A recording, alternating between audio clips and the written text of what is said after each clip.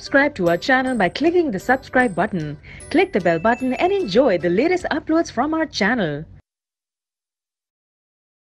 Question number 6. Find out and make a list of proteins that are used as a therapeutic agents. हमें therapeutic agents की list बतानी है, कौन कौन सी proteins use होती हैं. Find other applications of proteins, और थेरेपेटिक एजेंट के अलावा वो किस किस एप्लीकेशन में यूज होता है ये भी बताना है. फॉर एग्जांपल कॉस्मेटिक्स में यूज होता है. सो फर्स्ट ऑफ ऑल बात करेंगे प्रोटीन्स जो थेरेपेटिक एजेंट्स की तरह यूज होती हैं.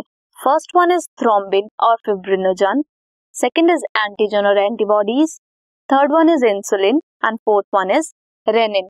जो ये थ्रोम्बिन और फिब्रिनोजन है ये ब्लड क्लॉटिंग में हेल्प करती है. जब एक्सेस ब्लीडिंग होती है तब क्लॉट फॉर्मेशन करती है जिससे ब्लीडिंग प्रिवेंट हो जाती है.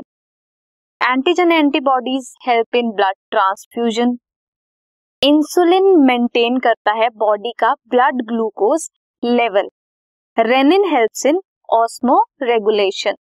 Coming to the applications other than these therapeutic agents, collagen जो है that is used as a food additive and some hormones जो प्रोटीनेशियस इन नेचर होते हैं वो कॉन्ट्रासेप्टिव पिल्स में यूज होते हैं.